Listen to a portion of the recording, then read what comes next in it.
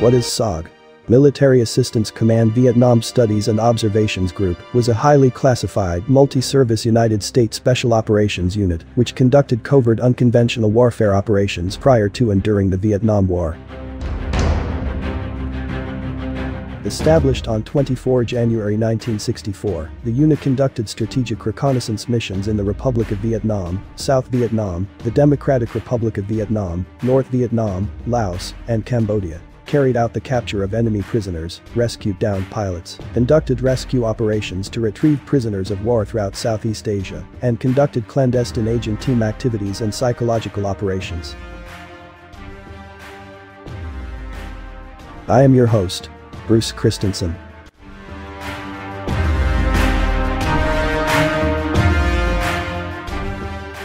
The history of SOG tells the stories of those who have fought valiantly to protect the liberty we hold most dear.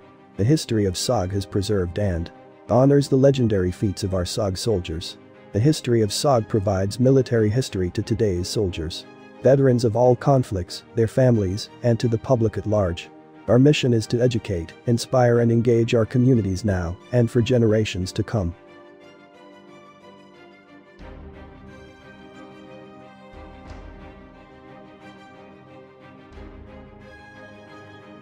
I have embarked on an adventure of epic proportion.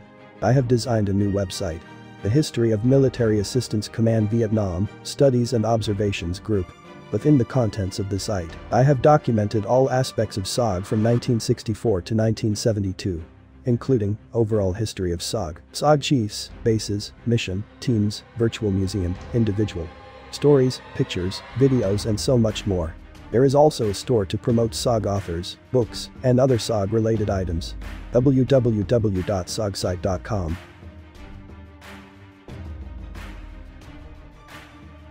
My father Paul Christensen was assigned to SOG. Although he never talked about it, I did see his pictures and plaques. I knew he was a Green Beret, but not until my 30s did I find out what SOG was all about.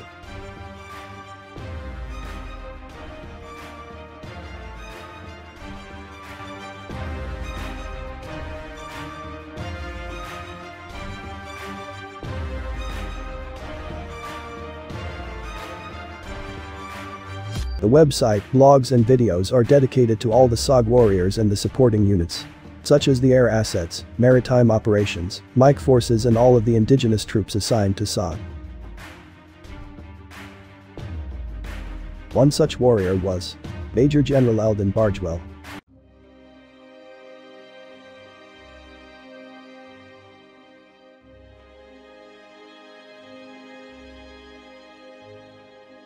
The Vietnam War heating up, Eldon enlisted in the Army in 1967 and went straight to Special Forces selection. Once he received his Green Beret, he deployed to Southeast Asia.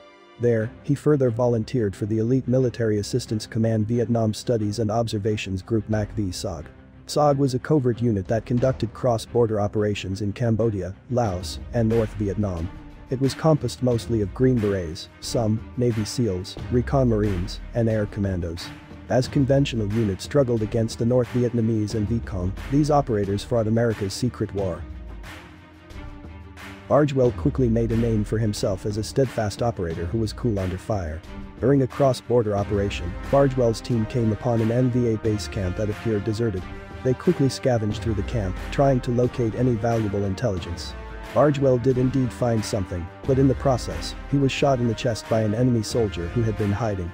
Miraculously, the bullet got stuck in his chest rib. In another harrowing mission, Bargewell was shot in the face. Despite the severity of his wounds, he continued to provide cover fire for his team to exfiltrate as their perimeter was being overrun by scores of North Vietnamese troops. His actions on that day earned the Distinguished Service Cross, an award second only to the Medal of Honor. Eldon was an absolute stud. He always pushed guys to the limits, whether it was in training or in the field, John Stryker Meyer, another legendary Special Forces operator, told Sandbox. Another great thing about Eldon was his thirst for knowledge. His desire to learn never left him, not even when he made general. Bargewell and Meyer served together in the secret of SOG. Meyer has written several books on SOG that offer a unique combination of on-the-ground but also historical perspective. Bargewell commissioned as an officer in 1972. 9 years later, he tried out for the Army's new counterterrorism outfit, Delta Force. He successfully completed the arduous selection process and passed the technically and physically rigorous operator training course, OTC. He went on to command at every level in Delta Force, including as commander. Later in his career, Bargewell held positions in the Joint Special Operations Command, JSOC, U.S. Special Operations Command, SOCOM, and as commander of U.S. European Special Operations Command, EUCOM. In an interview in 2003, Bargewell had described what drew him to service and the military. As a child grown up, I was always interested in the military. I still remember watching newsreels from World War II and the Korean War and thinking that was something I wanted to be a part of. When I was promoted to Brigadier General, one star, my mother told me that when I was 6, we were watching a newsreel of the Korean War and a general was talking on it, and I pointed and told her that's what I wanted to be when I grew up. But Bargewell was far more than just a great leader and operator. He was a compassionate man with great emotional intellect. In 2005, Meyer learned that his stepson had been wounded by an improvised explosive device during a patrol. He knew that Bargewell was the director of strategic operations in Iraq and had mentioned his stepson's condition during an email conversation. Bargewell took the time out of his extremely busy schedule to visit Meyer's stepson at the hospital. Bargewell spent the majority of his career in special operations units. He deployed to Vietnam, Cambodia, Laos, El Salvador, Panama, Bosnia, Kosovo, Haiti, Afghanistan, and Iraq, both during Desert Storm and Iraqi Freedom. When Bargewell retired in 2006, he was the most decorated soldier on active duty. His award repertoire included the Distinguished Service Cross, the second highest award for Valor Under Fire, 3 Bronze Stars with Valor, 4 Purple Hearts, and the Presidential Unit Citation from his time at SOG, among other medals. His hometown in Hockween, Washington State, hasn't forgotten the man, Eldon. The Major General Eldon Bargewell Foundation is raising funds to create a park in his memory in Hockween. The required sum is $300,000 for the complete project. Donations will also be used to landscape the park and provide a fund to maintain the park in the future. Robert W. Droll, landscape architect, PS, has been hired to develop a landscaping plan for the park. M.G. Eldon Bargewell Memorial Fund. 100% of donations go to the Delta Park project and are tax deductible.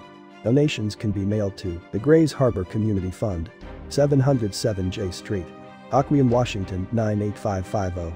Make check out to DH Community Fund. Memo M.G. Bargewell Memorial.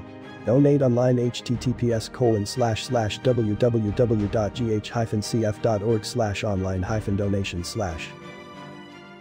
Bruce Christensen has made the Eldon Bargewell Challenge coin.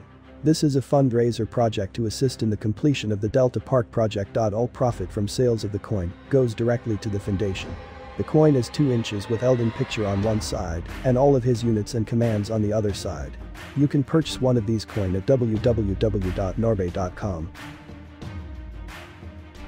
Major General Eldon Bargewell. A true American hero.